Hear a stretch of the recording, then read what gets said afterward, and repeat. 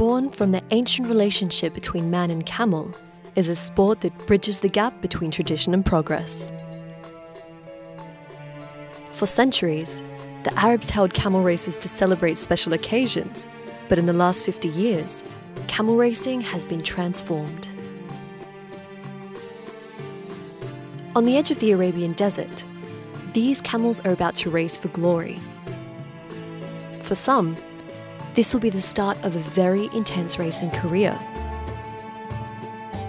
Although their paths are trodden in sand and dust, their owners will reap the riches, with some racing camels costing in excess of 10 million dirhams.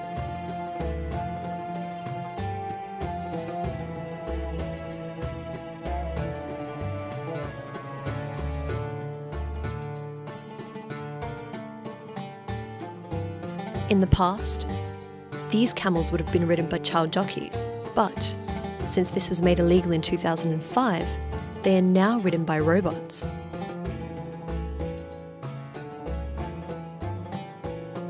These robots are remotely controlled by their owners and trainers who drive alongside them. They scream instructions into their camels through a speaker on the robot.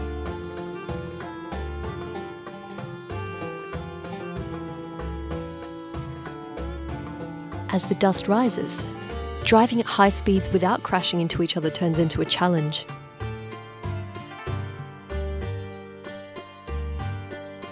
While racing, the camels maintain speeds of up to 40 kilometers per hour, but have been known to reach up to 65.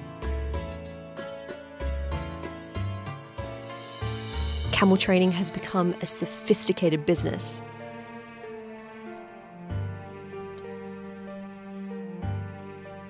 Scientific breeding and state-of-the-art training have turned these camels into elite racing machines.